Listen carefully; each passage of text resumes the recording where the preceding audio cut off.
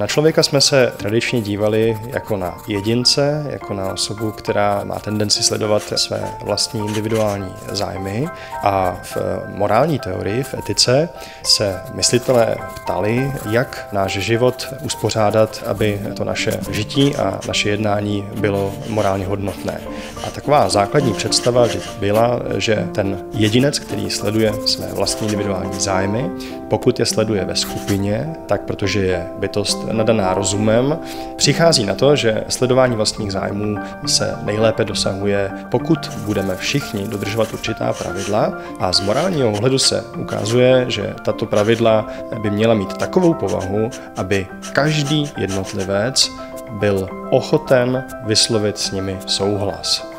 Ano.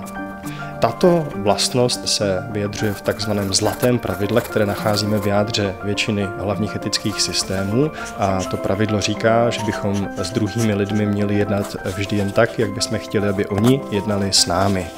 Je to obsaženo v desateru, je to obsaženo v řadě etických kodexů.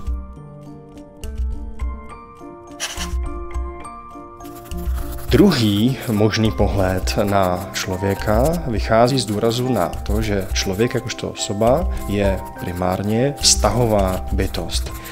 V těch vztazích, jak je nacházíme na prosté většině kultur, je obsažen prvek, který jsme v tom prvním modelu neviděli. Totiž prvek vzájemné sounáležitosti a vzájemné vstřícnosti a péče, která je poskytována jako naprosto přirozená součást existence této společnosti, přičemž je tedy empirickým faktem, že bychom nepřežili, pokud by nám někdy v našem životě na počátku a v době, kdy jsme závislí na druhých lidech, nebyla poskytována určitá míra péče, a máme sami většinou zkušenost i s poskytováním péče druhým.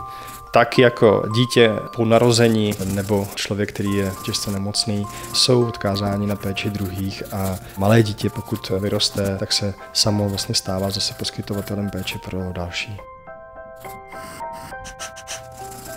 Ten první model jedinců, kteří jsou vzájemně ve vztazích řízených pravidly, na nichž se všichni shodnou, je velmi vhodný pro uvažování o tom, jak by měl být uspořádán prostor ekonomických vztahů a prostor politických vztahů, a zdá se, že hodnoty spravedlnosti a práv, které jsou centrální pro tento model, jsou skutečně klíčové hodnoty těchto oblastí. Problém ovšem nastává tehdy, když vyjdeme z modelu jedinců sledujících vlastní zájmy v rámci určitých pravidel a na základě například velmi známé myšlenky neviditelné ruky trhu, která údajně všechny společenské problémy vyřeší, se snažíme aplikovat tento model na všechny oblasti lidského života.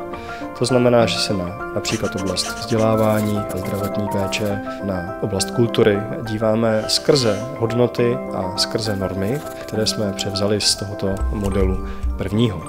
Potom například škola bude sledovat primárně to, jestli se daří vlastně dosáhnout určitých ekonomických parametrů, zda pedagogové přispěli k dosažení těchto parametrů, a tímto způsobem i hodnotit. Zatímco z perspektivy etiky péče se ukazuje, že poskytování vzdělání ve školství nebo poskytování zdravotní péče jsou naprosto klíčové oblasti, které vůbec zakládají tu samotnou existenci společnosti v jejím jádře, a že v těchto oblastech by měly primárně přijít ke slovu hodnoty, jako jsou vzájemná sounáležitost, ohleduplnost, vstřícnost, péče, přičemž tyto hodnoty by měly být také právě politickou reprezentací podporovány a společností vlastně zaručovány. Pokud si pak klademe otázku, zda se určité společnosti daří nebo nedaří, zda prosperuje nebo neprosperuje, tak ta perspektiva, kterou bychom se měli dívat při odpovídání na tuto otázku, by neměla rozhodně se redukovat na ten ohled, zda se nám daří vyvážet, zda máme dobré ekonomické parametry,